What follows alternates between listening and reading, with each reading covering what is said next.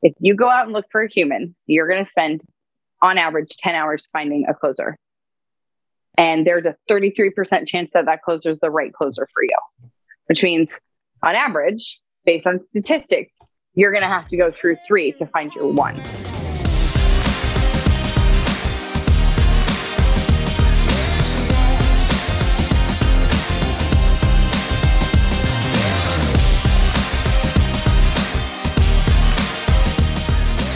What's up, everyone? Welcome to the podcast. I am your host, Desmond Dixon, and welcome to the Campfire. I am here with the always amazing Heather Stafford. What's up, Heather? Hey, y'all. What's up, guys? Boom. Hey, yo, today we got a fun one for the guys today, right? Like we're going to talk about some math, right? Because, as Heather always says, business is just great math, right, Heather? Good business is nothing more than good math. Boom. And so we're going to keep it super simple today, guys, as simple as possible for all you audio listeners and not watching the video. And we're going to stick with one particular piece of math, which is the economics behind the offer, right? Like the math behind a good offer. Okay. And today we're going to use a great example because, as you guys may know, I am going to actually spin off something from my consultancy into a recruiting agency. Something that's more scalable, a lot more impact for me because I can help so many people learn how to sell and also help entrepreneurs get great salespeople so they can remove themselves from sales calls or actually boost their revenue during launches. So we're going to break down. We're going to go through the numbers of my offer. Sounds fun today, Heather? Yeah, do it. All right, cool. So background story. Okay, I got to give you guys some background. Okay. So I know, so here's some important assumptions before we go in that I think we need to get really clear on so that we're all on the same page.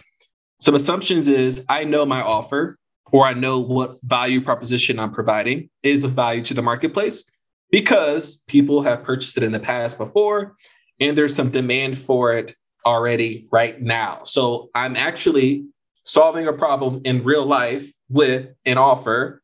And at the same time, I'm going to look to see how can I make this scalable and sustainable for the business. Okay. So I think it's super important to cover. Anything else you think I should cover, Heather, before we dive in? No, that's exactly what we need to talk about. Like, we already know this offer, there's already a desire for it. There's already a market for it. We already know people are paying for it. What we're looking to solve is how am I structuring, delivering, and pricing this offer so that it makes sense for sustainable, structured growth. I love all those things. So let's start off with the structure for this offer, right? So let's just say hypothetically, which is true, I have 4 or 5 people on a sales roster who are looking to get sales jobs, right?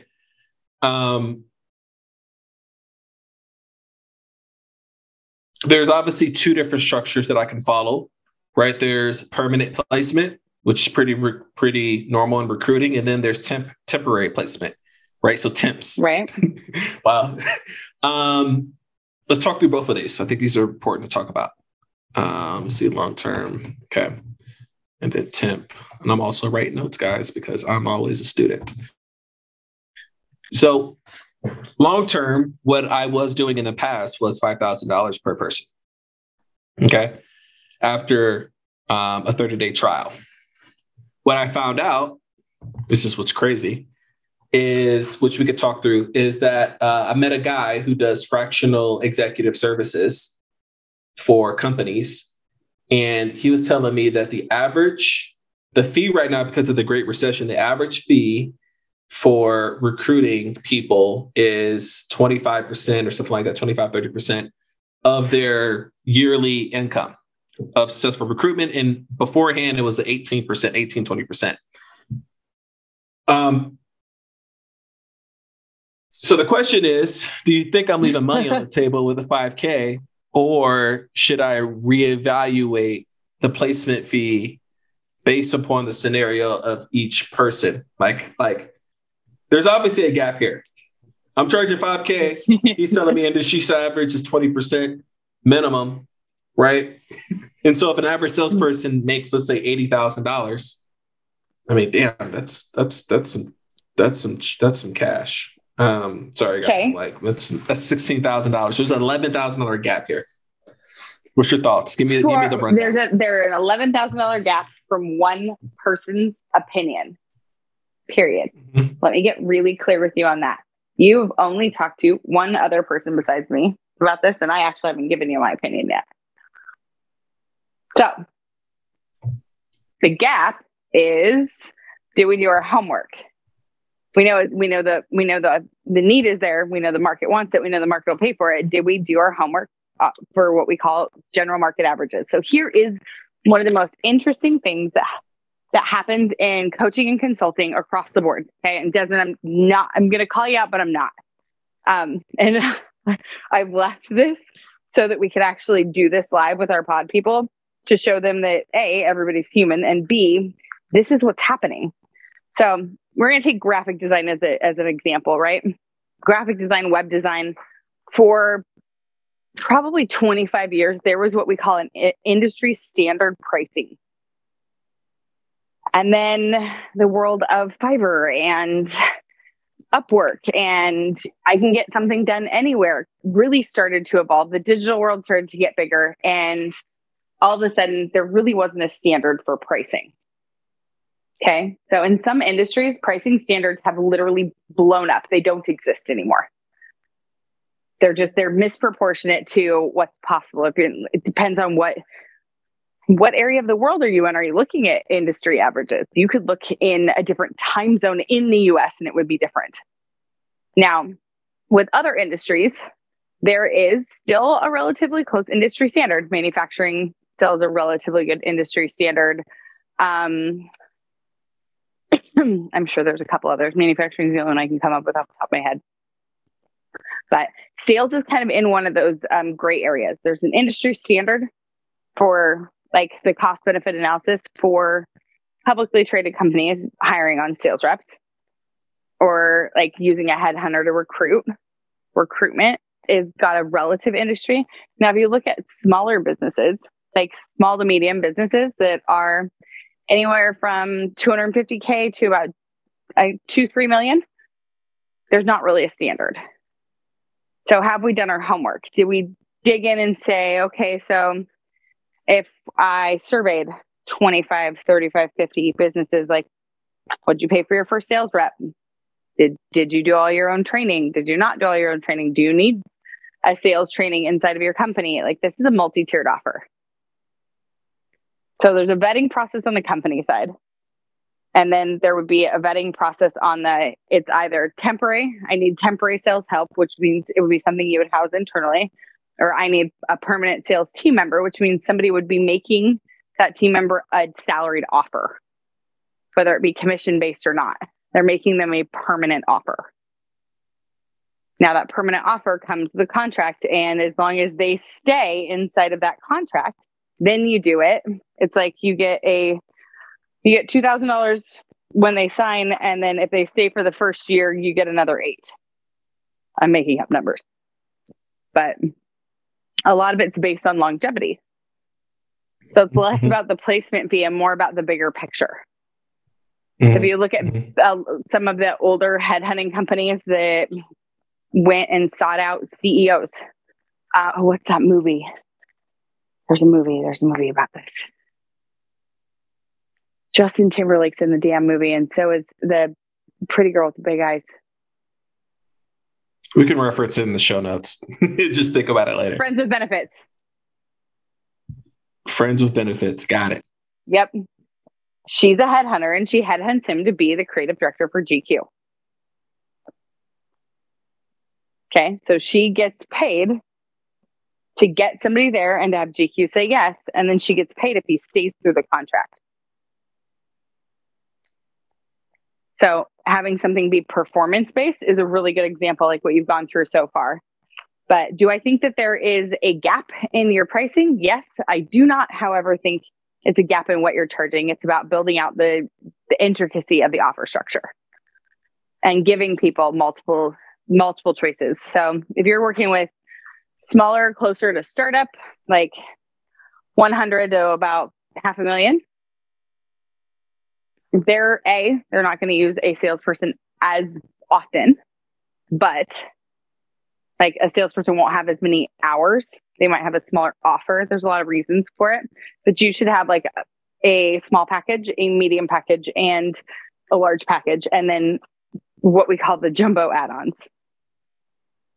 Do you need more than? The jumbo add-ons would be things like, do you currently have a good sales training and sales team like building, like plan in place? Do you have all that stuff ready? If not, then you can add on putting white labeling my sales training and my sales team building in this place. What are you thinking? I'm just writing notes, girl. No. So welcome to the economics of building an offer, because the truth is that when you look at the money, so you have to look at it this way. Like if we were to, so I'm gonna literally pause that whole thought process and reverse engineer this for people so they can see where I'm going. Okay, so if you want to take an offer that you've offered in a customizer, a one-to-one space, you have to already have like proof of concept. You already have to have sales tests. This already has to work. Okay, you cannot be doing this before knowing that it works without a shadow of a doubt. But if you want to put something into a more streamlined, standardized like purview, you're going to look at, okay, so if X amount of dollars come in and X amount of time goes out, what does that equal? Like if I want to make $1 million and I'm willing to spend 10 hours a week, how long is the length of the contract? The amount of time per week, amount of time per month, however you justify that. And then the cost of goods sold. So any on top of, so you have to map out exactly what each piece costs in relative to how much money are you wanting the company to make. And you have to look at this from a perspective of, okay, and can we grow? Or am I capping myself? Like I'm willing to spend 10 hours a week with up to 10 people to make 10 million. Great. Could you ever, is it even sustainable to be able to add more to that pot? Or are you going to have to duplicate yourself again? So knowing what you know now, reverse engineer your offer form. Yeah. So what at first glance, my tiered system would be, because I think contrast is super important in offers. Coming from a guy who creates offers for clients, contrast is important. And so I really like be fully transparent in terms of like economics. I like the temporary business model the most. So I'm going to drive behavior to the temps, because I get to keep those guys and I can still, if they do a job here, as soon as they're done, they're ready for another one. And that creates more velocity for the business model personally, rather than the long-term recruitment stuff. And so what I'm going to do is, based on industry standards in corporate, you're right. Corporate, it is 20%. So it's usually a $20,000 headhunting fee if you find salespeople for usual, regular sized businesses. And in terms of medium and small businesses, I think the average is, I know an industry standard is someone else is charging is $10,000 for closers, and a few $1,000s for setters, right? People who are not closing, right? And it's all based upon a performance base, right? So performance guarantees. And so what I am looking to do is, if I did do the long-term thing, I will probably charge $10,000 minimum, because I would rather drive with the temps. And if it makes sense for them, if they want to hire someone full-time, that take them from temp to full-time, then they could pay a $10,000 flat fee if they agree to work, obviously work for them. Right. And so for my temporary, so I think that's probably the smartest thing to do, because it also mitigates the risk for the client, because they know that this person can perform because they did really well for them temporarily. Right. So it makes sense to pay. And so for my temporary business model, now let's unpack this a little bit, because this is the one I've been really trying to wrap my head around. I believe that there should be some type of upfront fee, right? Something that says I'm committed. Yes. Right. A retainer, something where they have skin in the game and there's some Yeah, accountability. they get to retain. They get to retain your services for finding them a closer. Period. Mm-hmm. Yeah. So this is for the temps, right? So temp or permanent doesn't matter. There's always a retainer to retain your services for you to do the footwork for somebody else. Boom. Period. Now, what that price is going to be? Oof. Let's break this down. This is fun now. This is getting real fun. So obviously, I don't want to spend the time.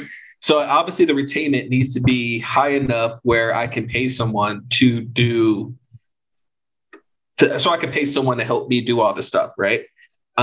Yes. And so an operator needs to be 33% of whatever I charge, right? In terms of fulfillment. So 33% of fulfillment goes to operations. So let's just say that if I want to get someone good. Okay. So let's just say hypothetically, the goal is three customers. Let's not do it like that way. If I want to hire someone full-time, an operator, I probably need to pay them $6,000. Go for it. Okay. You don't base a product off who you think you're going to hire. You don't base your pricing off who you think you're going to hire. You hire based off the budget from the product. Mm-hmm. Period. Because the scalability of that will change the available money to be dispersed. Mm-hmm, mm-hmm, mm-hmm. So if you're looking at a product like this, if somebody needs a temporary, then, okay, what is industry average? Like, what's the average cost of hiring somebody to do sales temporarily? You have to see, what does it cost somebody in their time? What does it cost them in their resources? And what does it cost them in commission? You add those things up. So here's average. So giving people back their time, if they say it costs them 10 hours to hire somebody to do sales for a launch, they have to spend 10 hours of their time training. Well, that's coming off their plate. Now, if each increment, each monetary increment in a business, say each notch is worth $100, right? So for every sale, every sale close, it's $1,000. So it's 10 markers. Well, if a $1,000 sale takes 2 hours to close, then each one of your markers is worth 3.5 times a single marker. So each hour is worth 3.5 markers. Each hour is worth $350. So if you're taking 10 hours off of their plate, that's $35,000 or $3,500. Yeah, I was going to be like, I like your math, Heather. I could use my calculator any day. So you got $3,500 plus, say, an average salesperson in a launch closes sales. So you're looking at, for a round number, about it for each salesperson, it costs somebody about $6,000 a person for a launch. And so that means a launch, it means they're doing sales for about 8 weeks. So if you're doing sales for 8 weeks and you need somebody's availability, somebody's full and undivided attention for 8 weeks, it costs you about $6,000 a person, maybe more. That's what they would more or less pay out if they were doing it themselves. Mm-hmm. I think also the DIY is $6,000, then the done for you 1.75. You're looking at 10 grand. DIY 6, done for you 10, done with you 8. Done with you means they do some of the work. They do that. If they have their trainings and stuff in place, that means that you bring somebody to them and they put them through the training. That also means that your performance guarantees change. depending on who's controlling the board. Do you see where I'm going with this? Yeah. So I like it. You really baked it off of opportunity costs, which is something that is funny. Actually, everything has to be baked off opportunity costs. It's funny how like when I like if this was a client, like if a client came to me with this, I would literally like I already have like a document of how to create an offer, but me doing it with myself, my own thing. It's hard. It's almost like hard. It's hard. Honey, a cobbler always has holes in his shoes. Yeah, it's hard. Yep. So another thing that we didn't talk about. I like where you get with that, but something that came up was like even like the likelihood of them even finding a closer, right? That's like a perfect scenario. So that's another one where you can put a metric to it, right? So if you take 10 hours to get a closer, are you getting the right closer? It costs you 10 hours to find a person, then realistically, what is it? 1 in 3 is the right one. I was going to say 1 in 3. Yeah, 33% that they're actually going to be a good fit. Which means you take that time. So instead of it's going to be 33 hours. That will take them 33 hours to actually find the right person. So then you're looking at your opportunity cost goes up by what? $5,000? Yeah, a nice little penny. Okay, this is good. Mm-hmm. This is good. We're getting into some good stuff here. Lots of math. So now, here where this falls into the economics of the offer is if you do your math first and you break down, okay, here's all the pieces. This is where all it comes from. This also feeds you every single pain point that is logistical based fact. If you go out and look for a human, you're going to spend on average 10 hours finding a closer. And there's a 33% chance that closer is the right closer for you, which means on average, based on statistics, you're going to have to go through 3 to find your one. That means it's going to take you 33 hours to go find your actual right person. Yeah, sometimes some people get it on the first try. Good luck. It's a 1 in 10 that I hear people get it on the first try. Gives you all your pain points.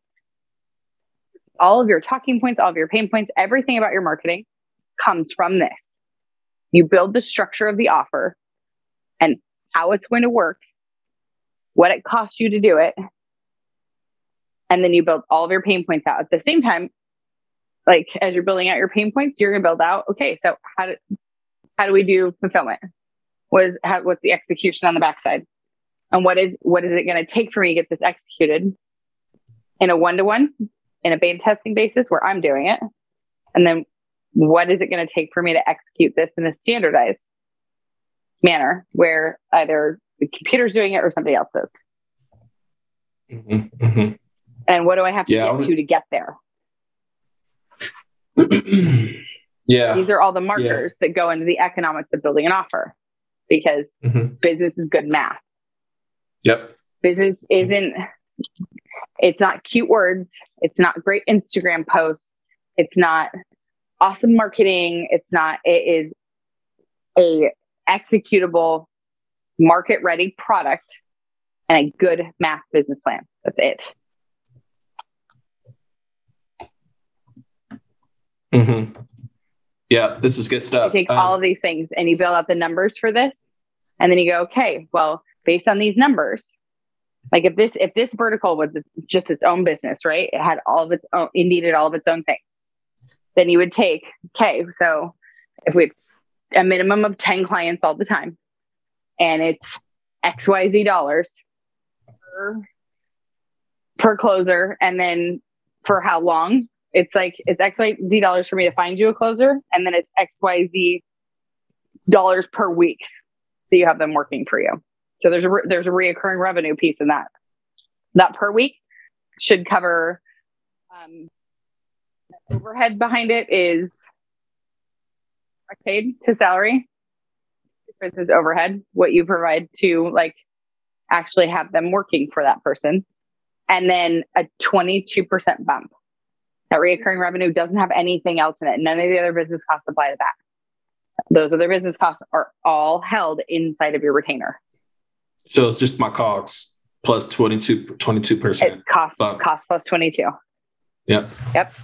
Cost of services, goods and services. Cost of goods sold, not cost of goods, not cost of goods produced, cost of goods sold. Goods sold, yeah. Like actually sold. Okay. With a 22% markup, and that reoccurring revenue is guaranteed with no refund. The Find You can have, they can have performance guarantees. They can have timing guarantees. It can have lots of things. From a sales perspective, those are the things that help sell it. But your reoccurring work revenue is a automatic deduction, no refund, no nonsense, no arguing. And it has to have a really good close, cancel, or end policy, period.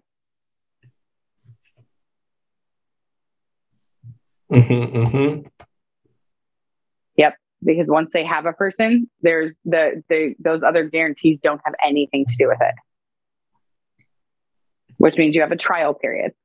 It costs you XYZ dollars for me to find you somebody, and XYZ dollars during trial period where you get to say yes or no, a week or two or whatever. And then it's ABC dollars per week. Boom, boom, boom, boom. And definitely do this per week. Some people's sales cycles are 5 weeks, 7 weeks. Like, just do it per week. Don't do it per month. Especially with people doing launches, the way revenue comes in, it'll make it easier for people to say yes. Okay, so this is interesting. I like where you're going out with the 22% bump, because I was thinking something like, so all right, let's talk this through. This is good stuff, Heather. I love this shit. So there's a commission structure for sales, right? And incentives drives behaviors, particularly in sales, right? Salespeople work harder when they're hungry. They got to make money, right? And I want to create a culture of making money, right? Not just, being a pig and being greedy. So what I'm thinking is a retainer for sure, probably at 25% upfront of whatever I like. After breaking down the economics, what the contract value is, get 25% upfront to hold it. And then do a monthly retainer, like you said. So let's say if I'm paying my salespeople a retainer to hold their time for the possibility to make more money. Let's just say that I'm giving them $1,000 a month, right, as a salary, so to speak. Be available. Yep. The be available fee. I will then charge them $1,220 or $1,300 to be, super simple. You won't. Pause. Nope. So if you're going to give somebody a salesperson, people are going to they're like, I need a salesperson that's available, 24 hours a day, 7 days a week for 8 weeks, or I need a salesperson that's available. This is where I say it's tiered. This is where this will still be standardized. Even if you think you can still keep into the standardization, no matter how customized somebody can make this. I need somebody available to take sales calls Monday through Thursday from 10 a.m. to 10 p.m. So you need 12 hours a day, 4 days a week. How many hours do you need, or how much time do you need? You can break it down differently. You're not going to break this down like, you can do it by the hour, you can do it by the day, you can do it by the week. Yep. You need 3 people available. Yep. Because when somebody's doing a launch, people are going to look at, okay, we're going to push. We know how many people we're pushing to.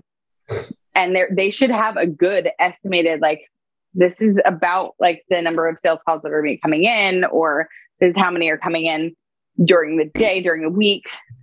Like, they should have analytics behind this, or they're not ready. It's like, okay, great. So you want open calendars for what? You want to be able to book how many salespeople for how long?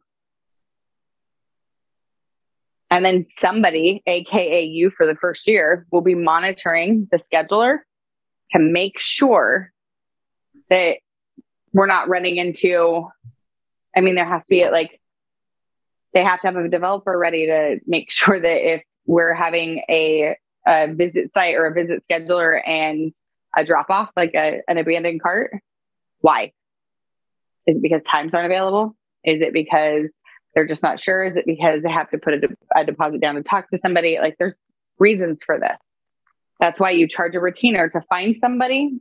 They're sales closers because you're also getting paid to go through and not audit, but audit how they're doing things and make sure that there is markers in place that don't argue your performance. You cannot give a performance guarantee unless you have solution markers in place to track it. It's a new one for me. Solution markers. Yep. Jargon's on fire today. This is some good stuff, Heather. I like the weekly thing. I think that's smart. And then you're saying basic to the base fundamentals of not person per time per month, but shifting to, this is crazy, but shifting to how many sales calls per week and charging for that week every week, like straight up weeks, and even do sales payouts every week, I believe as well. Okay, this is good stuff. So we're about to wrap this up here soon. Man, this was a good episode. Got me thinking, girl. So my economics so far, so where I'm at is, let's just say hypothetically, there's 100 calls per month or 25 calls per week, right? So if I have a day for 5 days a week, it's 25. And I want to charge $2,000 a month. So for 25 calls a week, I would charge $500 minimum just to have in the time availability. I could then distribute that $500 to whoever's taking the calls. I could maybe do $400 to them for the week for taking calls, or $300 to them for taking calls. I keep the $200 to pay, as margin, right? In the business. But the business model, the economic model only works if you take the retainer and the reoccurring into consideration for the margin. So somebody comes to you and says, I'm doing a launch and I think I need 5 temporary salespeople. Okay. How many calls are you expecting?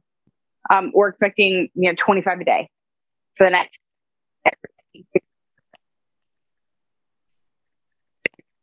8 weeks. Okay. So you need 100% of the time, the availability, you want 25 calls a day. Yep. 2 salespeople can do that. 3 salespeople can do that. And so you need me to find you 3 people, and you're going to need them for 8 weeks.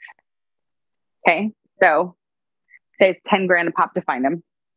So $30,000 for the humans, and find you the perfect humans, because you may rotate through some. And then $500 a week per person per week. So $1,500 a week for 8 weeks. What is that? 12,000. Okay. Plus 30. It's 42,000. Divided by 12. 3,500 a week. Yep. Because you have 8 weeks of selling, and it'll take you probably 4 weeks to set it up. And that's just the truth. Always give yourself 4 weeks here, but get people integrated and toned in. If it takes less, great. If you could get that down to a science, awesome. But always give yourself a month. And this is a no-brainer if we could do $1 million launch. Yeah, 42 grand is nothing if even if you do $500,000. That's still less than 10%. That's not including paying the people, though. This is where the difference. Where the difference comes is you already have those people on staff. You're paying them $1,000 a month to be open and ready. Okay. Period. Now that cost doesn't have anything to do with this margin. It does, but it doesn't. Your cost of doing business, your salespeople will be inside of your overhead, your cost of doing business, not your profit and loss. They're inside of your overhead. It's like paying rent or your business license or your anything. It's your overhead. Your general business overhead would be their salary, that $1,000 a month, that retainer to keep them and ready. And then it's just slide somebody in, get them trained, test them out. If they work, great, they stay. Not slide somebody in, get them trained, test them out. That's why you give yourself a month, because it'll take you 3 or 4 days to do that with any one person. Mm-hmm. And they're That's definitely already getting on your paid.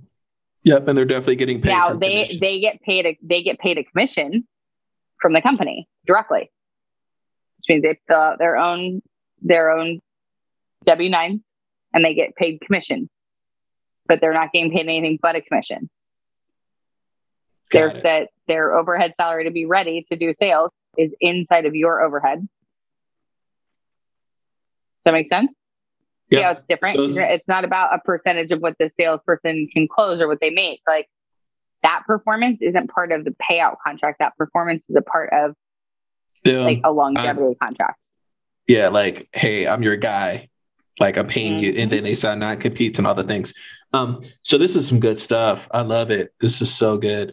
And man, yeah, this is good stuff.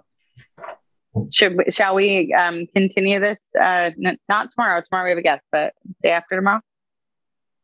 Yeah, we're going deeper because this is going to be done. It's going to be done this month. So I mean, I love it. So right?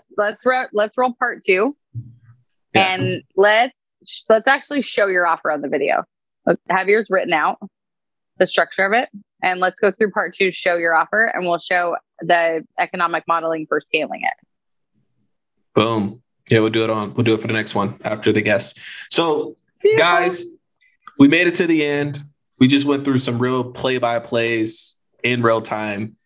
And this was a lot of fun. So if you thought this was super valuable, if you think someone get a ton of value from this episode, feel free to share it with them. Don't forget to leave us a rating, a review. And if you want to come play on the sandbox with us, me, Heather, and Josh, whenever Josh returns, you can hit us up at campfirecapitalism.com/guests and show us some love there and fill out the questionnaire. So it was great. See you guys soon, and consume less and create more. Cheers. Bye, guys.